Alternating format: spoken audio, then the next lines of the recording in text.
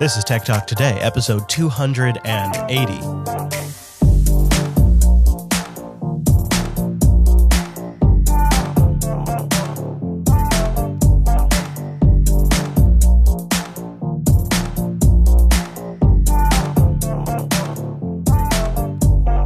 Welcome into Tech Talk Today. My name is Chris. And I'm Angela. Hello, Angers. We have so much to get into today, but just the way things worked out, we're going to start with a big plate of I told you so. The media, just 10 weeks after running Facebook through the ringer, is turning their attention on Google. And it's a full-on assault. And it even has reached the offices of the Treasury Secretary. On Monday, the Treasury Secretary of the United States joined a growing chorus of government officials concerned about Google and other tech monopolies. They're tossing around the tech monopoly. And this weekend, 60 Minutes on CBS rolled out their big attack piece on Google. You think Google's a monopoly? Oh, yes. Of course, Google's a monopoly. In fact, they're a monopoly in several markets. They're a monopoly in search. They're a monopoly in search advertising. They know who you are, where you are, what you just bought, what you might want to buy. And so if I'm an advertiser and I say, I want 24-year-old women in Nashville, Tennessee, who drive trucks and drink bourbon, I can do that on Google. Are you getting the hints of Facebook? Yeah. And they got the very egregious CEO of Yelp on there, who really feels like Google has been decimating their businesses over the years. And he had a couple of really key quotes that were real stingers about Google. Let's hear him. Well, okay, he had one that he said, if you provide great content in one of these categories that's lucrative to Google and seen potentially as threatening, they'll snuff you out. They'll make you disappear. They'll bury you. If you're on the second or third page as a business, you don't exist. Jeez. It's kind of true, too. And then he had these visuals. He's like, here's what happens when you search for sushi in San Francisco. And the over a fourth of the page. Yes, ad. It's all Google stuff. Yeah, it's you have ads on one spot, but then you have like Google Maps, the reviews, like the open hours, useful information. Yeah. But it's competitive information that Yelp would normally be the one surfacing. And at the same time, Google's getting sued over in the UK for clandestine tracking. 4.4 million UK iPhones. This is a collective action that's being led by a former Which director, Richard Lloyd, over claims that Google bypassed the privacy setting on Apple's Safari browser on iPhones between August 2011 and February 2012 in order to divide people into categories for advertisers.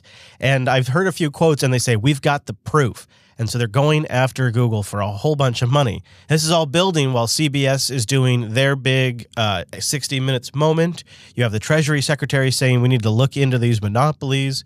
And then you have lawsuits going on about clandestine data tracking. It's not at the same hype level that the Facebook Cambridge Analytica story was, but it is kind of beginning to grow. And at the same time, you had a leak of this Selfish Ledger, which is this futuristic Google video about how tracking every aspect of you could be made better if the system recognized where they weren't tracking you and then automatically sort of herded you in the direction to get tracking. So, for example, user data has the capability to survive beyond the limits of our biological selves in much the same way as genetic code is released and propagated in nature. By considering this data through a Lamarckian lens, the codified experiences within the ledger become an accumulation of behavioral knowledge throughout the life of an individual. By thinking of user data as multi-generational, it becomes possible for emerging users to benefit from the preceding generation's behaviors and decisions. As new users enter an ecosystem, they begin to create their own trail of data. By comparing this emergent ledger with the mass of historical user data, it becomes possible to make increasingly accurate predictions about decisions and future behaviors. In this video, and you can go look it up, it's called The Selfish Ledger. It's about 8 minutes long. In the video, they demonstrate how the system analyzed Angela Fisher, and they go, oh, you know what? We don't have Angela Fisher's current weight in the Google system. So it analyzes a bunch of products that you might be inclined to try that would give it that metric and start surfacing them to you. Okay, so I'm buying like 2 cases of Pop Chips a month now. And so I'm pretty sure that they know that I am eating way too many of these. Now, they're not fried. Yeah. You know? And according to the back, I shouldn't feel guilty. Right? But I don't think they understand how much I'm eating. That's what I like about Sun Chips. I always feel like I'm helping the environment when I eat Sun Chips. I don't know why. I just feel like it's somehow related to solar energy. I think they cook them that way. Also, just one more Google story before we go on. Tomorrow, as we record, everything is changing if you're a YouTube Red subscriber. Actually, I should make this clear. Nothing's changing if you're a YouTube Red subscriber. But if you're not one yet, everything is changing, and you're going to be looking for YouTube Premium because YouTube Music is launching, and so Google is pigeonholing everybody into new services. Yep. So Premium will include the music, or no? Yeah, I believe it does. Yeah. Yeah, I'm not actually 100% positive, but my understanding is that Premium is the higher play is $12 a month. You get YouTube Red and you get YouTube Music. Okay. I tried to catch you before we went into this, but clandestine. Oh, clandestine is how I like to say it. I know. And unfortunately, I took your cue. So for any of you that are listening and want to make that comment on YouTube, we got it. We know that we said it wrong. Clandestine. Twice. We each said it wrong. I prefer it. It's not a matter of saying Well, it does wrong. have an E, and as Abby calls it, it's a bossy E. I know. So it makes that I an I sound, not an And the value of this, it's negative. That's Abby. Yeah, you see, the thing is I like calling it clandestine. That's my preferentials right there. So I prefer that. That's not a mistake. That is a preference. Okay. So this is a JB preference. This is part of the JB style guide. This is what that is.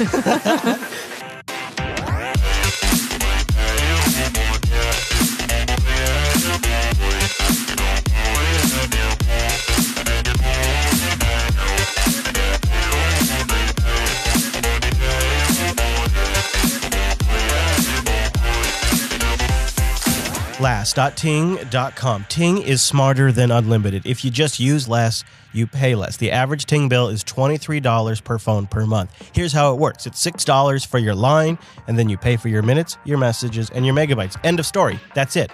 It's simple.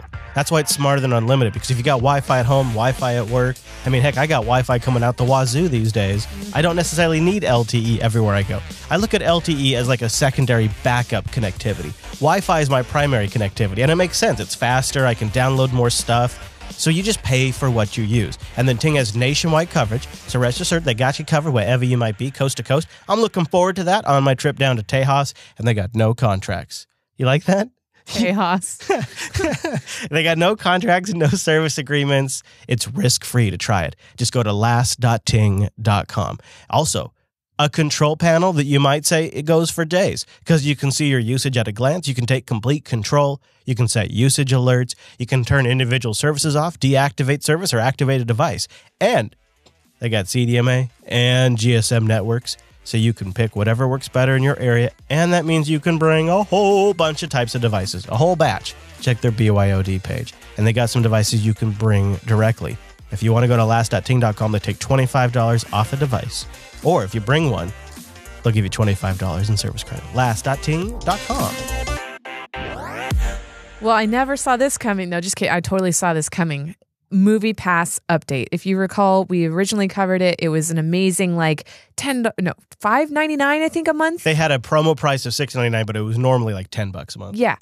For unlimited movies in the theaters with some restrictions, which, we all figured would have some restrictions. And then they upped it to 10 something and everybody was like, what?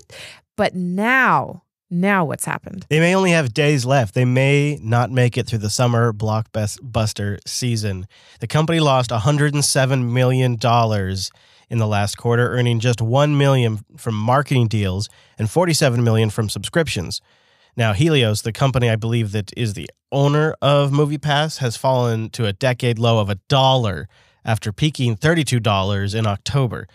Now, it's not too surprising, like AMC's one of the largest theater chains in the world. And they had a quote from one of their individuals there. They said, "What we objected about MoviePass was their price point, which we believed would cause them to hemorrhage cash and have an unsustainable business model." That was their chief executive officer. And a bunch of others have been left puzzled about how MoviePass, how are they going to make money?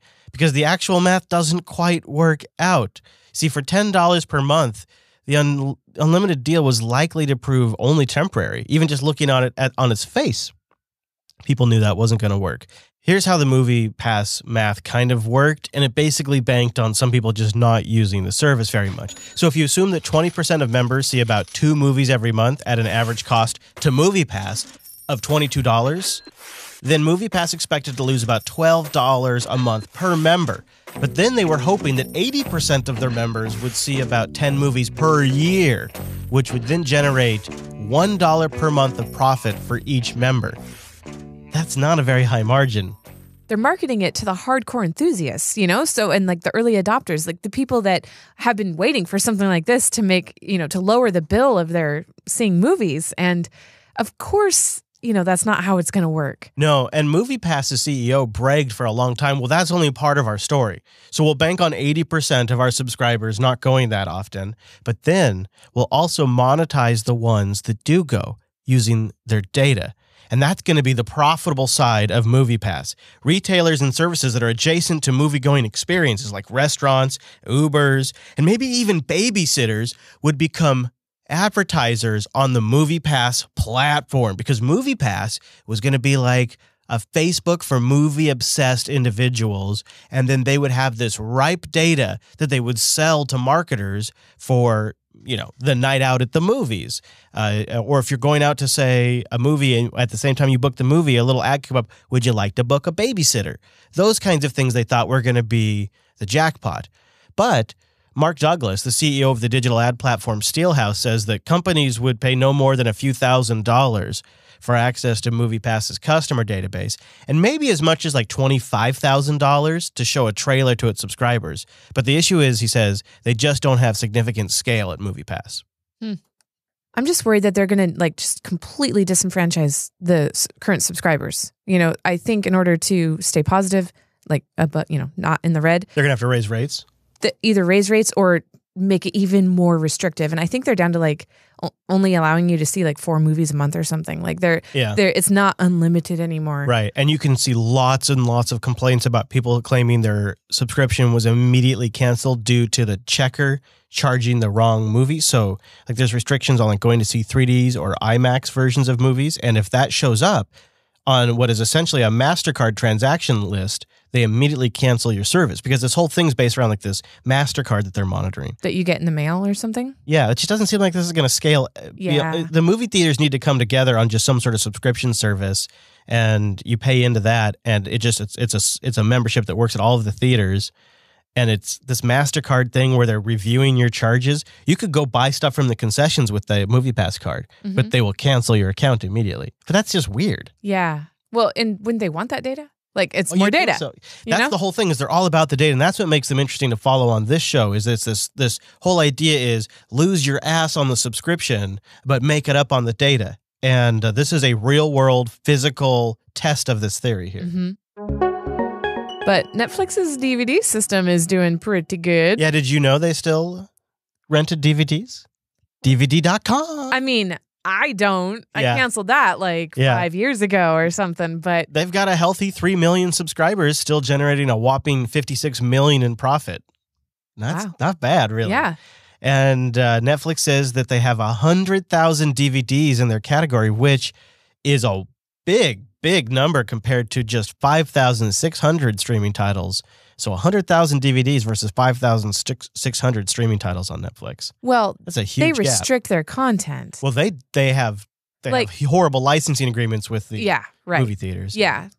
Well, but why is it that DVDs are so much easier to? Because there's older rules in place around rentals of VHS and DVDs. Of physical things. Oh, the precedents that Blockbuster probably set. yeah, basically. Yeah. And now when it comes to streaming, it's a whole new ball of wax. Yeah. The studios get to have all kinds of licensing restrictions. Yeah, I feel like Netflix is kind of like Costco, where you finally you find something that you like and then it's gone. You know? Yeah. That's where the DVD version isn't like that. And, if you've got Handbrake and make MKV, I'm just saying. It fell off a truck. So despite the apparent success of Netflix DVD division, it's not really going anywhere.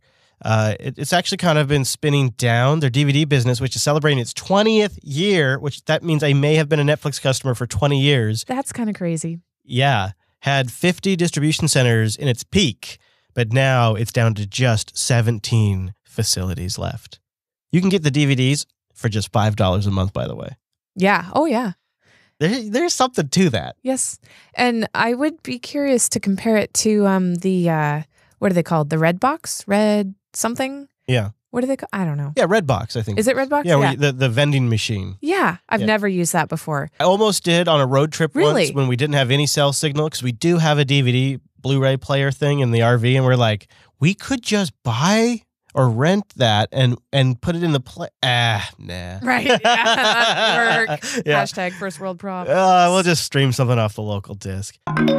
So you better get prepared for all of your nudie pictures to get leaked on the internet. Oh, no. IBM is warning of instant breaking of encryption by quantum computers like the ones they're building. Wait. I don't have an IBM, so I'm good. No. Oh, crap. No. The No. IBM quantum computers will be able to break encryption used everywhere. What? Yeah, they say that it'll be instantaneous as well. So sorry about that. They say it could happen in maybe no more than 5 years, somewhere around 5-6 years, because of rapid advances in quantum computer technologies. This is a direct quote from somebody of IBM Research working on this stuff. He says, anyone that wants to make sure that their data is protected for longer than 10 years needs to move to alternate forms of encryption now. Now, a lady that was speaking there from the Churchill Club in San Francisco on this panel said that this is something that is happening fast because there's a couple of large companies that have recently had some big breakthroughs that they're making available to the public. Now, it's been known since the 1980s that quantum computers would be great at factoring large numbers, which is the foundation of public key cryptography. Quantum physics, one of the most successful theories of modern science, describes the way our world works at the most fundamental level. Quantum computing has become one of the leading applications of quantum physics. Quantum computers have the potential to solve some of the world's most complex problems that are beyond the reach of even today's most powerful supercomputers. Quantum computers are not going to replace classical computers, but their radically different way of operating enables them to perform calculations that classical computing cannot. Let's see how they differ. Classical computers encode information in bits, and each bit can represent a 0 or a 1. These zeros and ones act as on-off switches that ultimately translate into compute functions. To perform a simple calculation, like solving a maze, a classical computer would test each possible route one at a time to find the correct one. Just as classical computers have bits, quantum computers have qubits. Qubits, however, make use of two key principles of quantum physics: superposition and entanglement. Superposition means that each qubit can represent a 0, a 1, or both at the same time.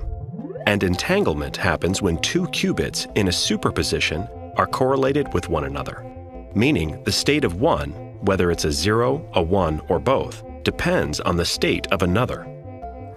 Using these two principles, qubits can act as a much more sophisticated version of switches, helping quantum computers solve difficult problems that are virtually impossible using classical computers. And you can add more qubits to a system later on, expanding how fast it can get those answers. But what's different here is advances in some what they call novel materials in low temperature physics have led to many breakthroughs in how they can cool these sons of guns, which apparently that's one of the key things, because if they warm up, it starts to influence these qubits. Now, there is a type of encryption they say that isn't susceptible to cracking by a quantum computer. It's called lattice field encryption. So go take a look into that. But quantum computing machines are currently rare. They're very expensive. But the IBM Q is an attempt to build a commercial system, and they've allowed 80,000 developers to run different applications through like a cloud-based interface that you just upload things to. So it's coming, Ange. It's coming. And they say you have about 5 years to move your stuff to new encryption schemes that they can't crack. Okay, so Q marketing from AWS and Google and Dropbox. This is a huge market. Like, so are they like Dropbox? Are they scrambling? Or like No. No? No. Nobody's going to do anything until... If somebody says, I'm not too worried because my nudies are on the internet. Yeah, I mean, the thing is like stored there. Here's how it's going to go down. I mean, realistically, the way it's going to go down is large corporations and governments will get access to this technology first. So they'll use it to get access to whatever they need. And then it'll come down to the universities, and it'll start coming down to the consumer scale. And then when it gets to, I bet, the university level, that's when the media will go into overdrive. Everyone will start freaking out, and you'll start seeing Dropbox is now safe from the quantum, encryption flaw or whatever they're going to call it. And you'll start seeing this big push about it, like you're seeing with GDPR right now. Yeah, and it's not like the gray box where you have to plug it into. No, this is it's actually going after the math. So the way quantum computing works is with traditional computing, it's ones and zeros. So you try something, it fails. You try something else, it fails. You try something else, it fails. You try something else, it fails. That takes forever to crack the math. But with quantum computing, as you add these qubits, you can try multiple problems at once. So you can start to try 4 iterations at once, and then all of a sudden 50, because it's exponentially. Right. Okay. So with one calculation, you could try 50 cracks. Second calculation, and another 50. Where instead of with traditional computing, it's 1 to 1, 1 to 1. But I guess where my gap in knowledge is like with the gray box, you would hook the iPhone up to it. Or how would you do it? We don't really know. Pinpoint it to. We don't know. See where an IP. The thing about the gray box is we don't really know if the gray box is actually cracking encryption. It's more likely exploiting a flaw in the operating system and then getting access to the encrypted data because of the operating system having permission to view the data. Okay. But with quantum computing, they're going after the fundamental math, the calculations behind the encryption that secure it, and they're solving those math questions, and they can just open up the data because they can solve the questions to the math problems. So it's a difference of finding a flaw in the OS versus finding a flaw in the math. Mm-hmm. And I don't know, about 5 years, when IBM says these kinds of things, I always kind of look at it and go, is that just marketing? We'll see. Now, shake it all off, because we have something super cool that we could all get into right now. It's our Kickstarter of the week, and we're going to Mars.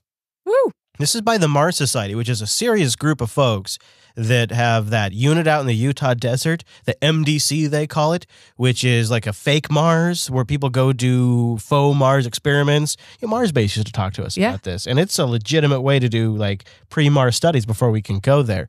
And that team, the Mars Society, has a novel idea, and they're doing it in the form of a Kickstarter with 10 days to go. They have 127 backers. They have a goal of $27,000. They've raised 22, and it's MarsVR, virtual reality platform to support exploring Mars, and they've got a basic idea. The idea is you send a robot platoon to Mars, map an area, and allow people to explore it in virtual reality. Later on, we send people to map much larger areas and have people travel alongside the astronauts as virtual reality assistants and scouts. So the idea is you get basic telemetry information, you get some cameras down there, and the astronauts going about doing their whatever their task is, which is probably pretty limited in their suit and with the conditions and all of that. But all around them are virtual assistants that are people back in NASA or wherever. They're in VR suits, or maybe they're just in a pod on the surface so they can have high bandwidth connectivity. And they're looking at that rock. They're looking at that dent over there. They're looking at all the different stuff because they don't have the constraints of being in a spacesuit or even being out in the elements.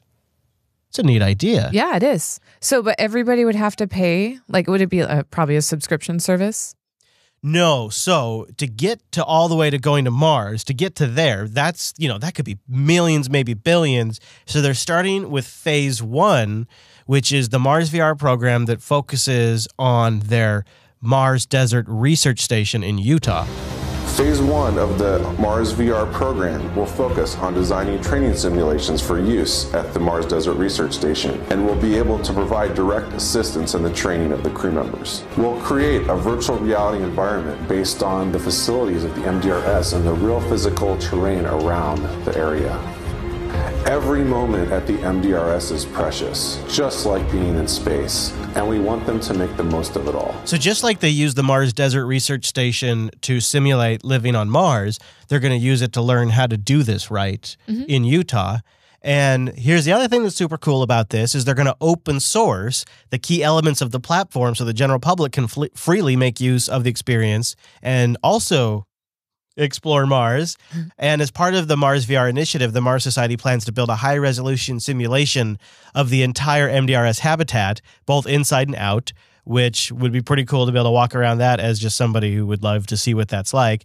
And the Mars Society staff will scan a 1 square mile capture of the Mars-like terrain around the MDRS that that backers will be able to explore as well if they go beyond their $25,000 goal. And right now they're at $22,000. It's a $27,000 total. goal. Yeah.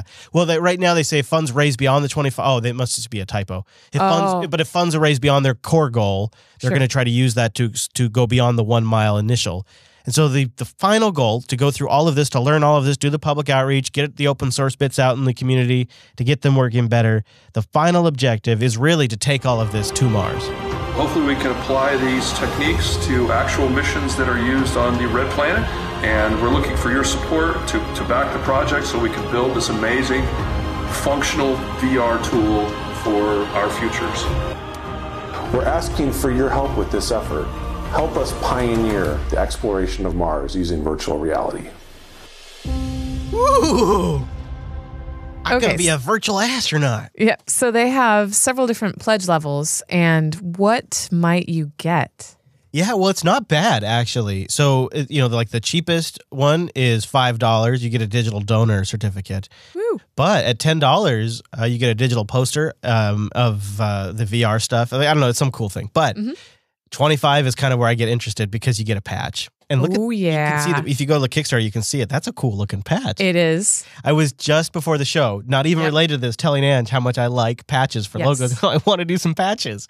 And then around $30, you get the Steam key to actually do the VR game on your own local system. Cool. Yeah, it is pretty cool. I want to know the one where I get to go to Utah and hang out at the... Right.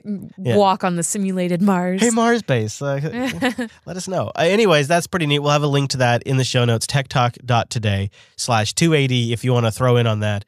I would love to walk around the MDRS. That sounds super cool. All right, Andrew, before we go, a little bit of business here for the Tech Talk Today program. This is the last episode of the season. Woo! There it is.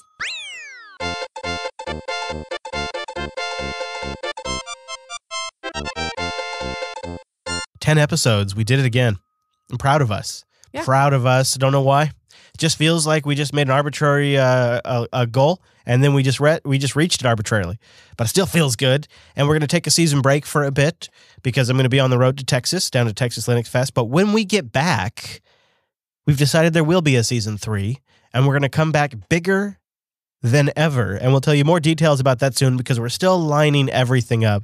But we got some good ideas, and I think you guys will enjoy it. It's going to be a lot of cool content, things like that. I'll just leave it at that. Yep. So look forward to stuff in the future. If you want to contribute ideas that we could maybe try to incorporate, you can do that by using the contact form, techtalk.today/contact. Yeah, this is a great time to get your ideas in here to help us reformulate. We didn't officially ask for that, I don't think. Maybe we did. And some people did send some ideas in that were incorporated into the show. So we'd like to get your feedback. It's a good time to think about these things. Hit that contact page and hit that subscribe page, techtalk.today/subscribe. So that way you don't have to worry about when the show is coming back. When it comes back, you just get the new episode in your podcast feeder. But in the meantime, go get more Andrews. Where are you? I am at Andrews. And I am at Chris LAS. I'll also have the rover tracker with me on my way down to Texas. So if you want to meet up while I'm going down to Texas, go to jupiterbroadcasting.com/rover. You can kind of see where I'll be at and hit me up on Twitter. Maybe we can say hi. And if you're in the Texas area, if you're going to be at Texas Linux Fest, we have a dedicated Texas Jupiter Broadcasting Telegram group now, jupiterbroadcasting.com/Texas. We'll be organizing and coordinating in that Telegram group, jupiterbroadcasting.com/Texas. Thank you so much for joining us. We'll see you next season.